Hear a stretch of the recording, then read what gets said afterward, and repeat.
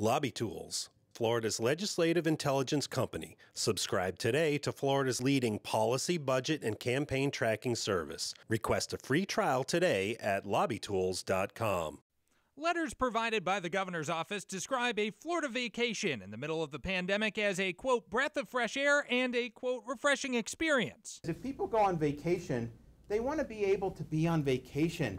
Speaking at a Panhandle press conference, Governor Ron DeSantis said he regularly hears from visitors to the state talking about how a vacation to Florida helped them over the past year. Just for their physical and their mental well-being. Enjoy a little freedom.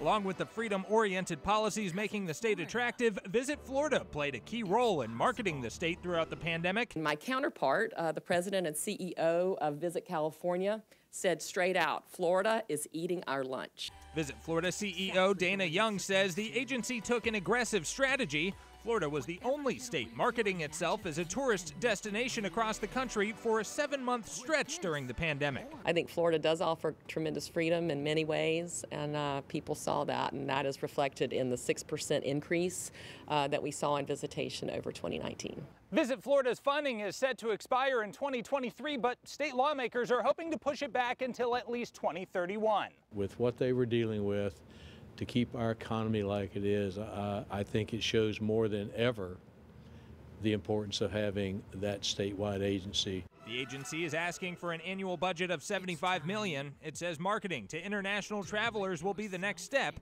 ahead of borders reopening in November. Reporting from the state capitol, I'm Jake Stofan.